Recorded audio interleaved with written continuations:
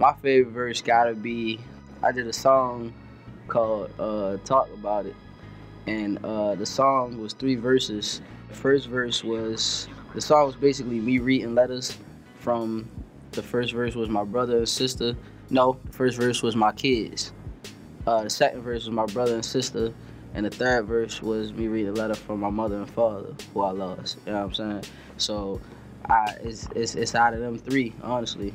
Yeah, it was some real touching shit for real. So memorable studio moment for me is the first time they threw me in with Thug.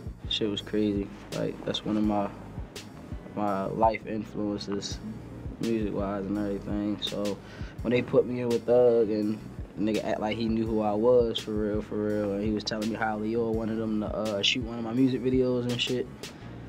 That was crazy. Well, what made it so memorable with Thug was, you know what I'm saying, first of all, when we got there, he's been in there for like an hour and 30 minutes already. And in that hour and 30 minutes, he recorded 16 songs.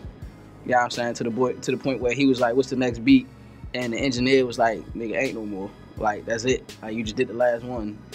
Like, shit was just crazy. Like, he worked like me. So, you know, I get in, get it done, and keep shit moving. A memorable studio moment for me had to be linking up with Swizz Beatz, and Alicia Keys walked in, and it's just like life itself stopped, and like she just came in and was just vibing with us while we was working, and then she asked me to perform my single a cappella, and she knew the words, and I almost shitted on myself. I wouldn't even know where to start. Swizz dropped a book on me that night. Like, I ain't gonna lie. Like, and he texts me every now and then with just words like of encouragement. Like, he's way beyond music, and that's how I want to be. You know what I'm saying? Like, this ain't, I don't want to do this shit forever.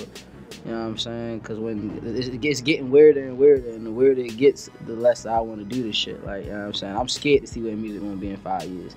Like, real shit. But yeah, man, he doing this college thing, designing cars and crazy shit like that, and it's just perfect, man. He got me working with Reebok, so that's gonna be crazy.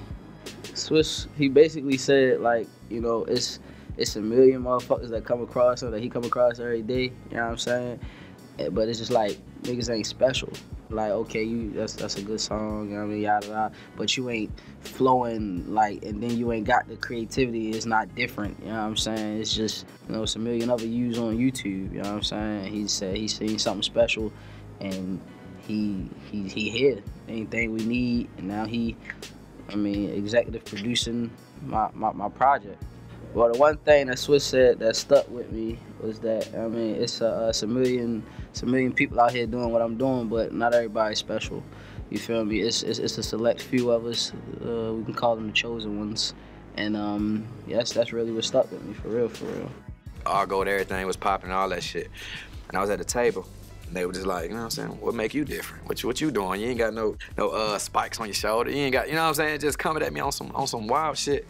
Just saying all this shit. I'm looking like, oh, okay. I'm looking at her, but I'm attacked already. So She I'm looking at her. She looking back. She like, looking back like, ready? Like, we about to drive off with these motherfuckers. You know what I'm saying? She looking back like this. I'm like, yo.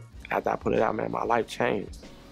I came from being a nobody to people crying when they see me, people chasing me, people faint.